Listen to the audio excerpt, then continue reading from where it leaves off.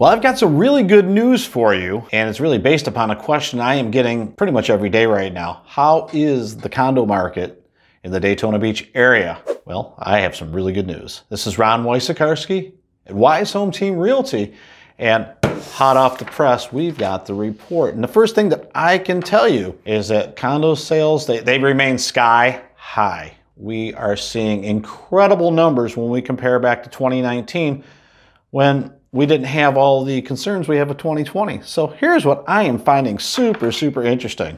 The first thing, the sales from the November report show 152 sales in 2020, only 102 last year when things were arguably, I'll just say, better. That's a huge, huge increase in sales year over year. Median sales price last year was 204. This year it clicked in at 256. So again, dramatic. I mean, it's a $52,000 increase in the median price. Not all of that is because of street view versus direct oceanfront. That's a big sample size.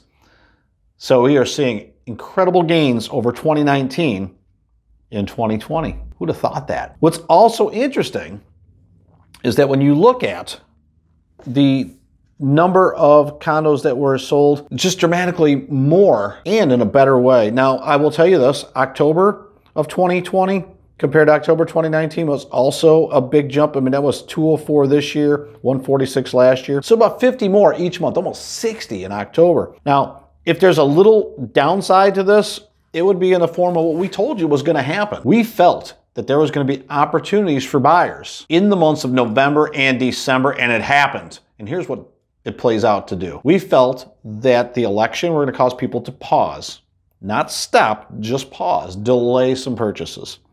And we felt that as the inventory increased just a little bit, that there might be some opportunity for a buyer to find a seller that was willing to sell for maybe a little bit less than in the summertime to get that property sold. That's exactly what's happening. Because what we see now is that the number of sales went down from October to November, which is normal. Because if you look at the 2019 numbers, 146 compared to 102, we see 204 going down to 152. So about the same slide, the natural drop from October to November. We sensed that. But what we also saw was that the median sales price was about the same. It actually went up a little bit from October of this year to November.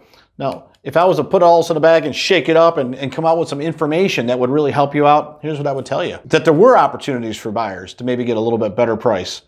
And in many cases that happened, but they found the right property and at a large rate, much more than last year. And because they found the right property, some of those sellers are able to be off the market right now, altering the inventory levels just a little bit. Some of those sellers were able to lock in profits on this year's tax return, which could be a really important write-off for them as we move forward into uncertain times of what's going to happen with tax laws in 2021.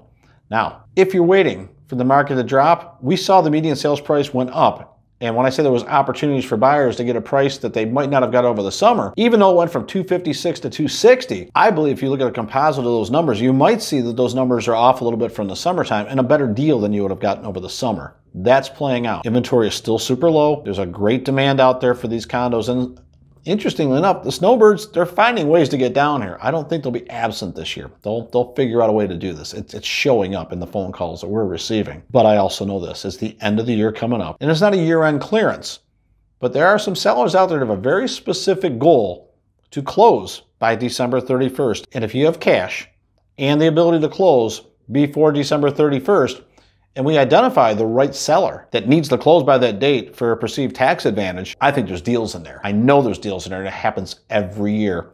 You know, we're on the 8th, there's 23 shopping days left, and someone's going to find a condo for a little bit less because, quite honestly, the seller could accept a little bit lower of an offer if the tax benefit they're going to receive outweighs that difference. This is a big thing. And if we go into the next year, that seller may change their position about where they're going to negotiate because they're going to have a different tax structure to that. So this is a big thing at the end of the year. If you've been paying attention, we mentioned there would be a chance to get a deal, a better deal than could have gotten in the summer, and it happened. And I think there's more deals to happen between now and the end of the year. Now, not everybody's that aggressive and not everybody wants to be in a condo that quickly. But if you are, there's no time then like right now. And if you're a seller, think of it this way. Any buyer is looking over the holidays, especially the last few weeks of the year, they're serious. They're engaged and they're writing offers and they're succeeding. This is absolutely a market where the buyers can get a better deal and the sellers can sell and get some advantages, whether it's tax or otherwise. They're just offloading the property that maybe they're not using anymore. It's a brisk and exciting market. Things are happening suddenly, and it's really interesting to watch. If there's one other thing I would point out, there's been 1,654 condo sales year to date, at least by the numbers we got from the Daytona MLS, versus 1,418 last year. So more than 200 condos sold in addition to the ones from last year. Think about that. It's what, 15, 20% increase in the number of condos sold, and there's going to be more by the end of the year. It's all about people wanting to move, and people continue to move to the area. So I believe that these sales trends continue, and if anything, ramp up a little bit. It will be interesting to see if we get more inventory after the first of the year when many people perceive it's a better time to sell after the first. I think the savvy sellers are on the market right now, or getting on the market right now, and getting a jump on everybody else where there's less competition. Some people are going to have some days off. They're going to have time to look at properties. They're definitely going to be looking online. There's no time like right now to get on the market. You could get the jump on everybody else if you're so inclined. But this could be a really interesting start to 2021. And I can't wait to see what happens. If you have questions about this or are enjoying this type of content, please, click like us, comment below, definitely subscribe. And we look forward to helping you out.